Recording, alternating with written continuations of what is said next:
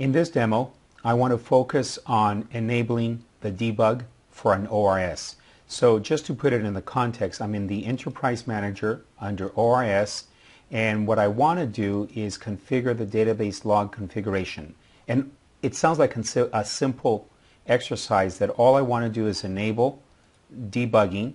So while I am using the ORS, any various degrees of errors, informational, fatal, etc. can go to the log file.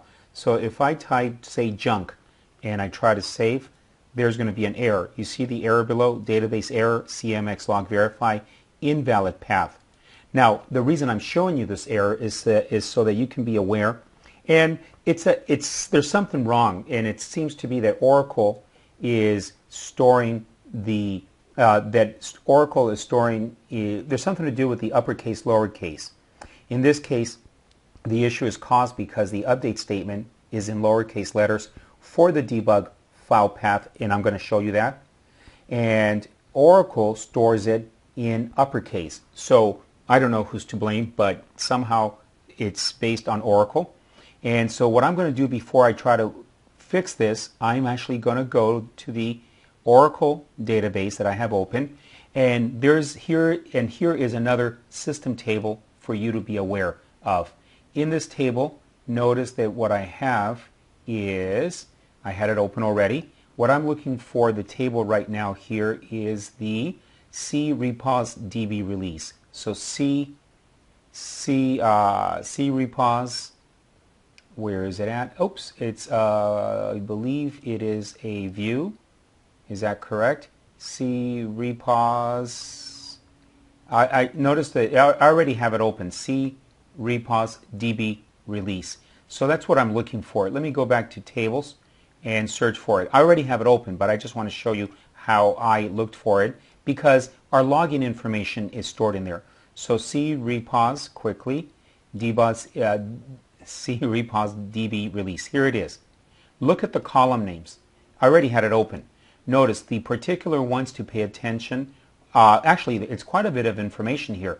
The DB password, debug indicator, the TNS name, and there's the debug file name, and the debug path name. So those are the two fields that we're interested in here. So release, last update, and here's a debug file path and the debug. Let me go to the data so you can see what it looks like initially. So if we just go through it, I'm going to go a little bit slowly so you can see it. Here's the debug file path. Notice that's what was appearing in the Hub console. And then somewhere in here slowly is the file name. Here it is. So those are the two things I want to change. So that's what we want to change. Now, notice that's equivalent to the file path and the name. But there seems to be that little bug, so bear with me. I'm going to have to go to the SQL Plus, log in, and do various commands so that I can get this. So let me just minimize this since I have to go to the start, and then here, and just bear with me, I have to go to the, I don't want to type too many commands, and what I want to do is basically type the CMD just to get to the OS level, and unless I make severe typos, I want to enter the system admin password because I need privileges to be able to modify this. Hopefully no typos. There it is. I'm logging in as administrator, and it's straightforward. There is more than one way to do this, but this is just one way. You could have written a script for this. So what I want to do is execute the command create directory. These are just SQL statements. Create directory, and I'm going to type this very carefully. The debug directory has to be a directory that does not exist. So it's sort of creating a virtual directory. So I'm going to make it create directory 9, debug directory 9. I've got to make sure that it does not exist.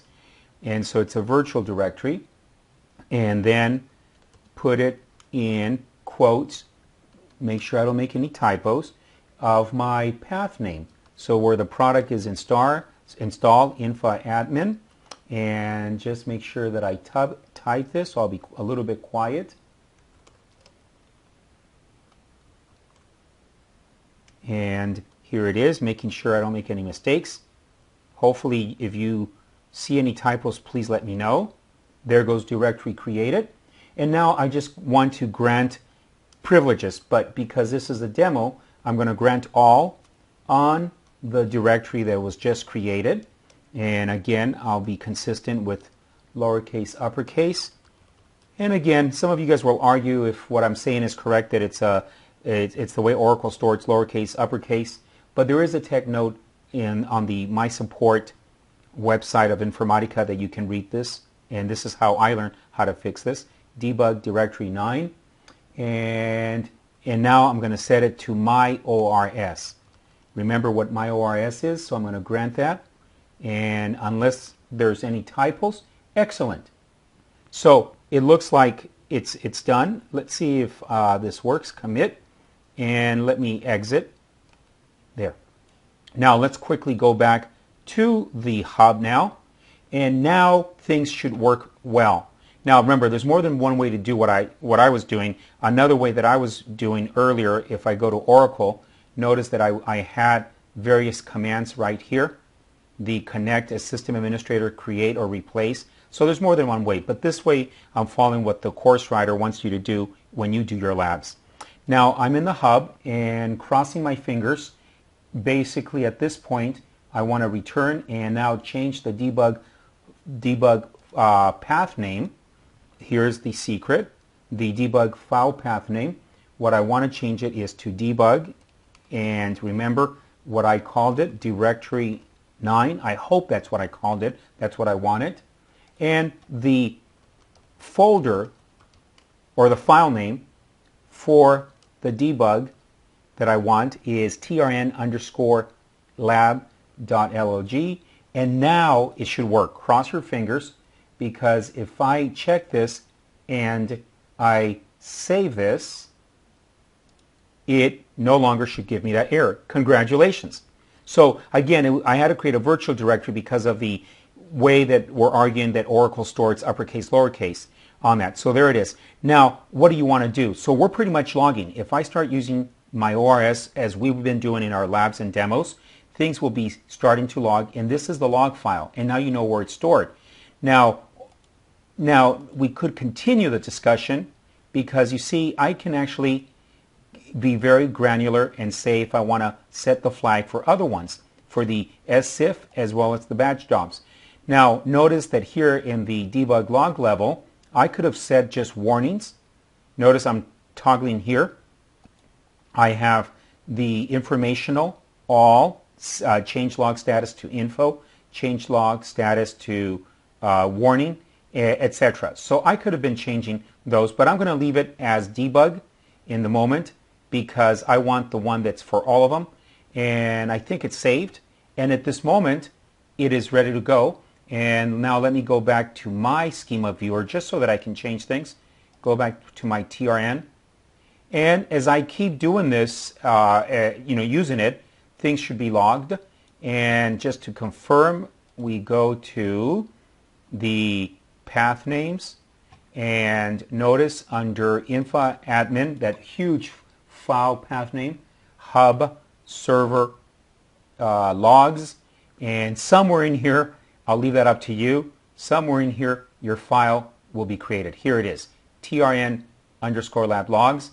Wow, it's already a little bit. Let's see if I can open this, and I'm going to open it with Notepad. I can't believe it got so big so quickly. Didn't even do much. But at any rate, this is going to open up, and here it is. Now you can actually see what's going on inside of it. You see? So quite a bit of logging now. And that concludes our demo for setting the debug level. And let me just position you where we started, which is in the Enterprise Manager, ORS, selected the one we're working on, and database log configuration. Thank you very much. That concludes this demo.